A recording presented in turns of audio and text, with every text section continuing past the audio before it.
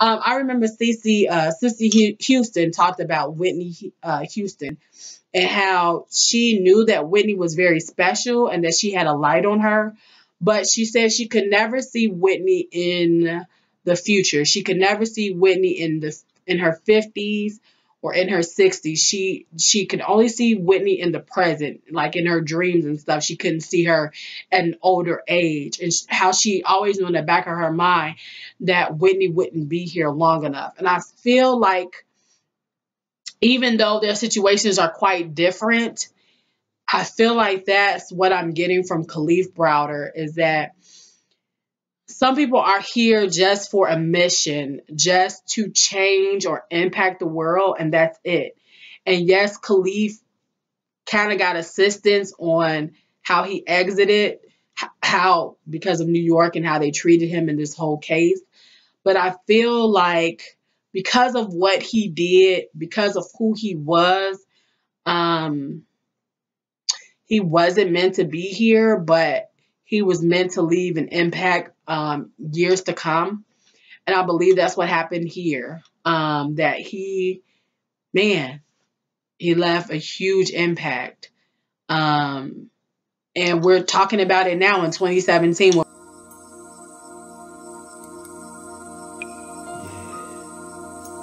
Just like that.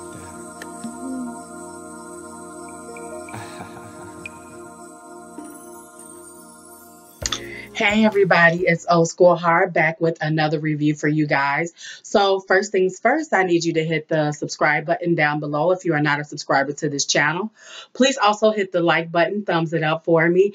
Please share this video on Twitter, on Facebook, and on Instagram, or wherever you can share it. That'd be great. Please leave your comments below as well. If you have not gotten a chance to already, I did upload my 1.67-month video on the Dr. Sebi regimen, diet plan, whatever you want to call it. So if you have not gotten a chance to look at that, please go back and look at that video. If you're thinking about doing Dr. Sebi's diet, I think this one will be able to help you make a decision, and you'll be able to hear some of the things that I'm going through while being on that diet. If you have not looked at any of the Kalief Browder documentaries, part 1, 2, and 3, please also go back and look at that one. I missed some of you guys in the part 3 review. I didn't see you guys in that one. And so hopefully 4 was a whole lot better for you. Part 4 was really, really good for me. I really, really enjoyed this part more than I enjoyed 3. So this is going to be about Kalief Browder's documentary part 4. And I will say I will call this Stalling Until We Break Them. That seems like the best title for this. I don't know what Spike TV and Jay-Z actually called this title, but I'm calling this Stalling Until We Break Them. And basically that's what part 4 was about. This is actually going to be really short because it was actually straight and to the point.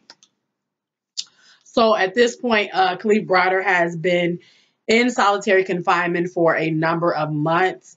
He is only, he started off in Rikers Island at the age of 16. So at this point, he's at 16, 17 years of age.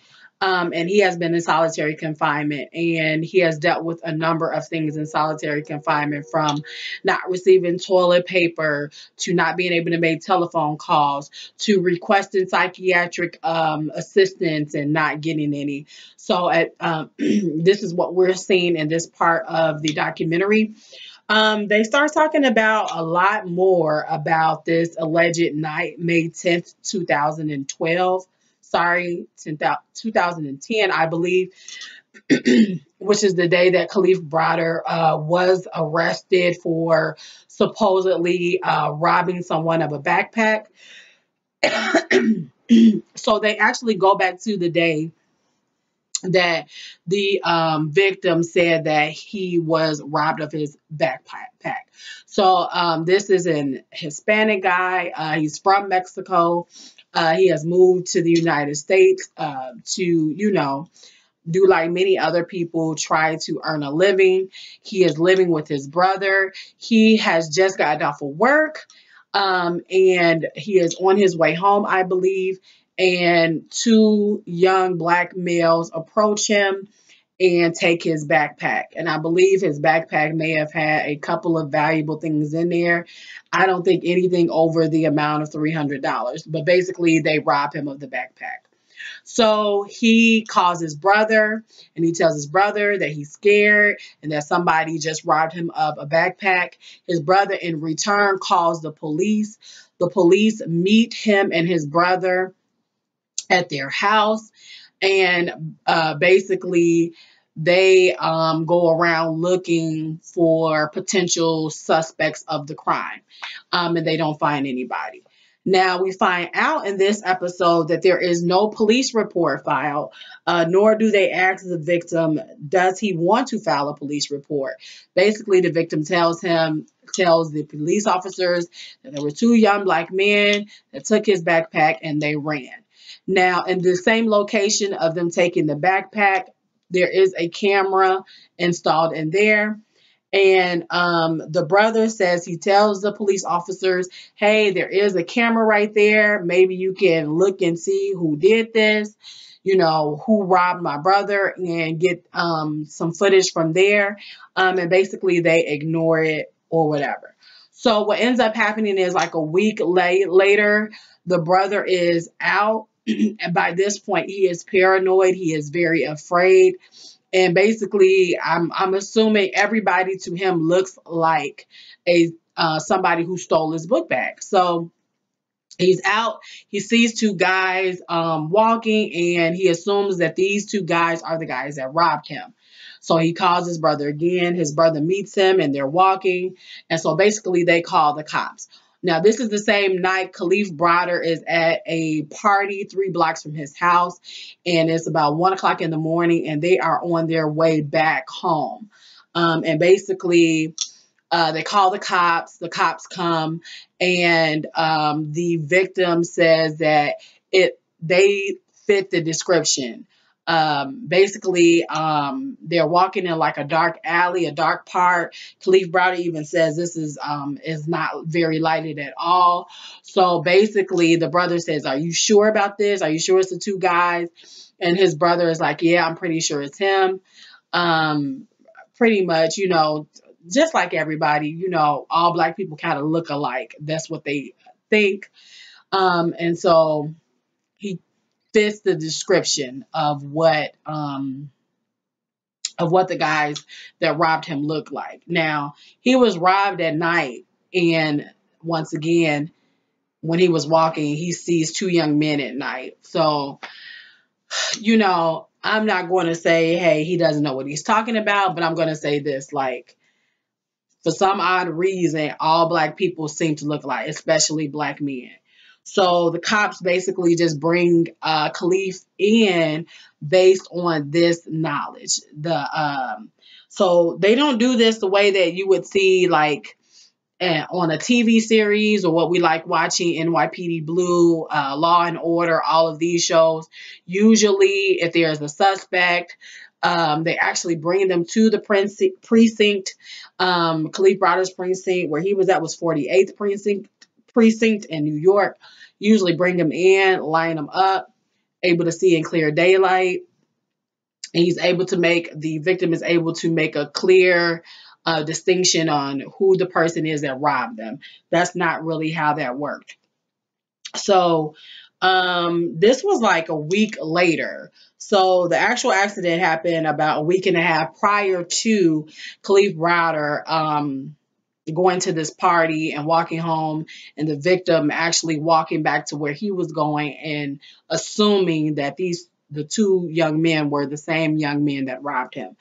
What I find really strange is that the other guy, if it was two men, why Kalief's friend or whoever was walking with him was never charged as well. That hasn't been talked about at all, but I am curious about that. So they talk about also Detective Carabello, hopefully I'm saying her name right, is the one who reopened the case after they pretty much closed it because they didn't find any victims the night that the Hispanic guy accused someone of stealing his bag. So after book bag. So after talking to Carabella, um, the case is reopened, and this is also after Kalief has given his testimony. So basically, she put two and two together and decided to charge Kalief Browder and reopen the case. And that is how he went to Rikers Island so quickly. The victim pointed him out. Carabella opened the case. Now, they were saying that, they made claims over and over again that the actual robbery took place where there was a camera. Now, apparently, you don't have to actually go and get footage from that if the victim has already like picked out a person, or made during a lineup has said these are the people that robbed them. So the only thing that I heard during the documentary was that they can basically like make a claim against Carabella on past mistakes that she had made in other cases. So there was a case that she made in 2012 that ended up being totally wrong. It was an older guy that was accused of stealing the 9-year-old's bicycle. And this guy was once again taken to Rikers Island and not accused as well. And there was footage. And even he says, like, I knew that there was footage. I think that Carabella knew that there was footage all along that she refused to look at. And what you find out on the footage is it is an older guy that takes the bicycle, but it is not the man that they accuse of doing it. And it really basically hurts his relationship with his family, with his friends, because they believe that he stole the bicycle as well. So we already know what this does. This does so much damage to you. Being falsely accused, going to Rikers Island, dealing with Rikers Island is just a mess. And having to deal with this false accusation hurts your reputation, period. So they talk about that. Basically, the brother is the person that they ended up talking to for this documentary of the victim. The victim was so paranoid and basically was in so much fear after the robbery that he could not stay in the United States any longer and move back to Mexico. And when he moved back to Mexico, he did not have any type of communication with the police officers. And so basically, this whole victim story is being told by the brother. The brother states that they never ever received any type of phone call or anything in regards to the case. And they had actually been waiting to hear from the police officers, but they never really did. So there was no report made. There was no follow up. And basically, Kalief Browder, during this whole thing, is at Rikers Island and going to court every other month or every 2 months or every 3 months.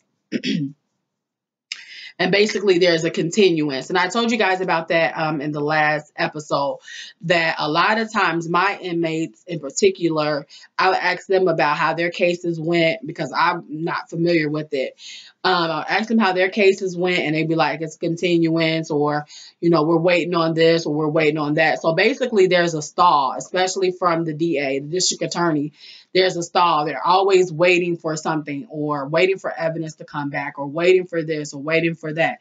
And basically, that's what was going on in Kalief's Kalief's issue. They kept coming back with nothing, like they had nothing in the first place. And that's what was happening the whole time. They already knew that this witness was gone to Mexico.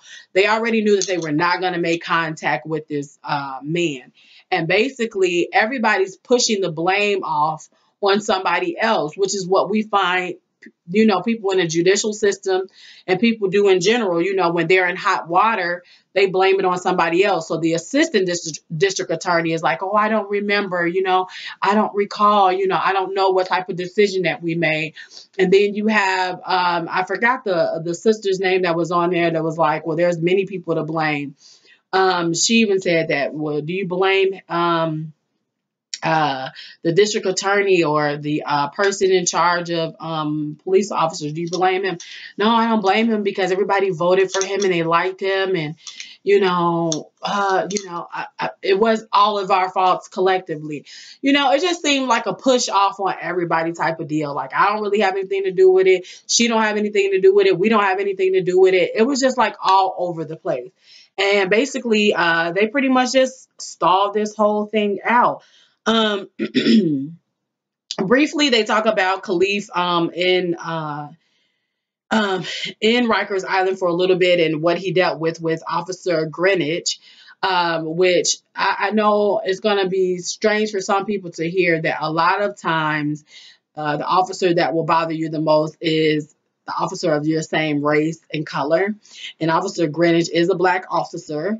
Um, um, Pretty much with a chip on his shoulder. When, like I told you guys before, anytime somebody has power and they feel big and they feel, some type of way about their position, they abuse it. And Greenwich was another one who abused his position.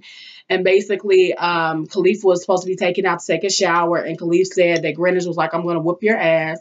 And Kalief didn't think anything about it, like it was true. And then next thing you know, once he takes him out of his cell to go take his shower, he basically hits him and abuses him and things like that.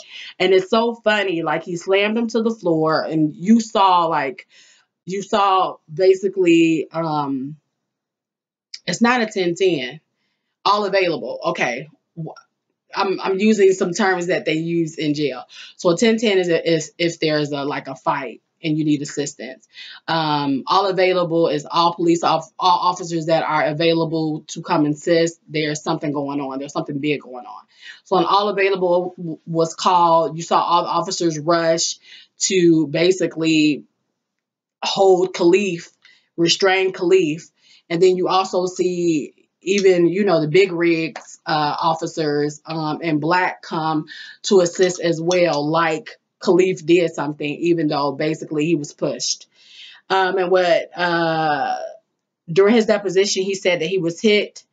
He was hit in the face. He had bruises and everything all on his face.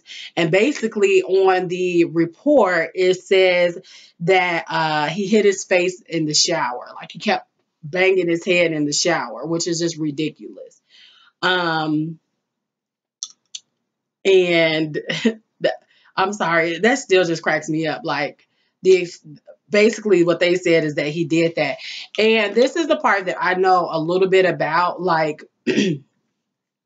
officers do have a camaraderie with each other. It's just like going to school with somebody. When you're becoming an officer and you're in a class of 15, 20 people, like there's this camaraderie, there's this trust. You get to know each other. So there is this bond that you have with other officers, and it's thick. Like it's really thick. That's why you see so much backlash now with, every time that a black kid or somebody gets shot, the police officers automatically are like this with each other.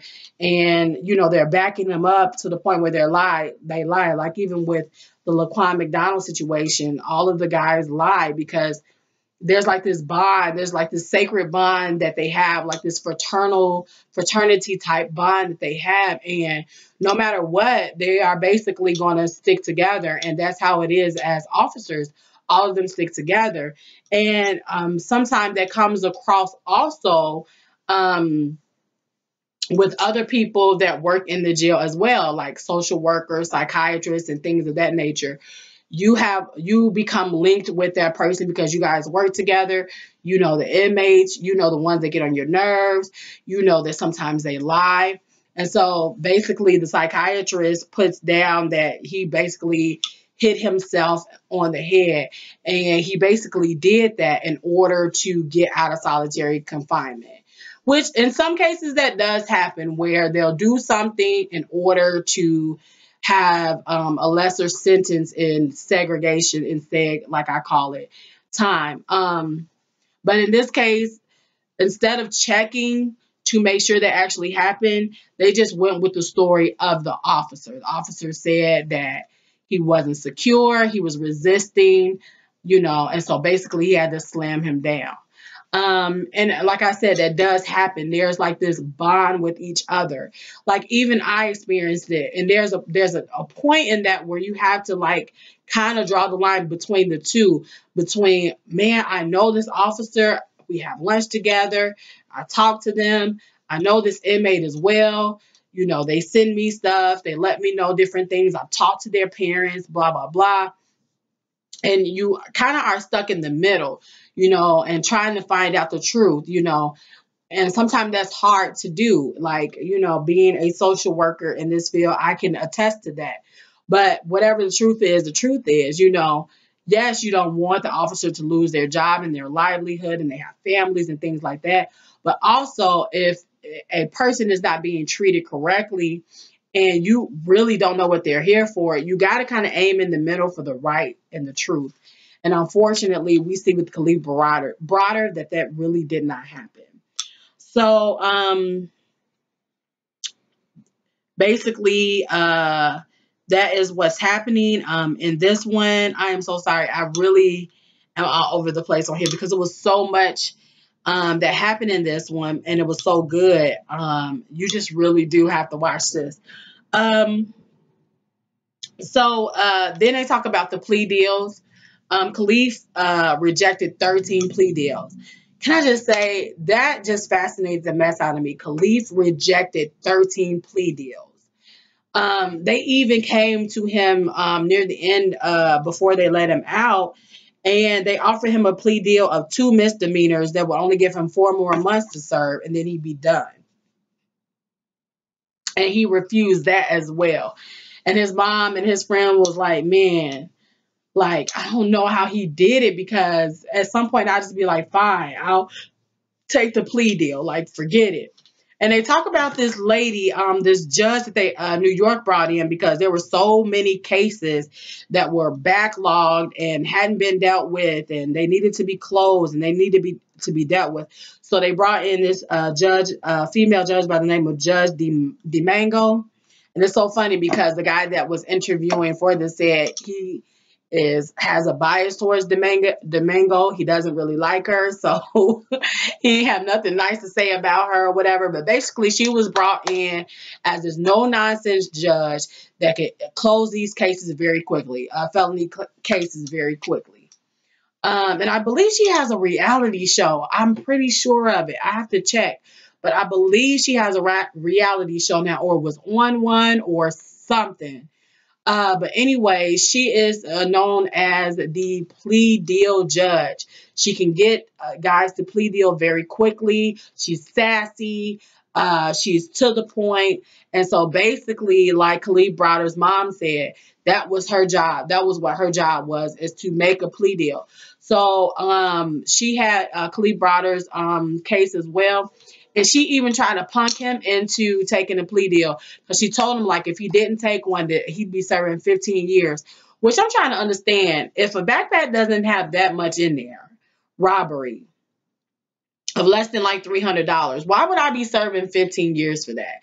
I know that he had a case prior to that, but why would he still, at the age of 16, 17, still serve 15 years for that? I'm really confused on. So if you know, please let me know why he would do that. If you're a lawyer or whatever, work in the court system, why he would have to serve 15 years. I'm in Chicago. I don't know how it works in New York, but I'm still trying to figure that out. So she even tells him, like, if you don't take this plea deal, you're going to get 15 years. That's where I have the problem. This is where I'm like, this is the half of the problem here.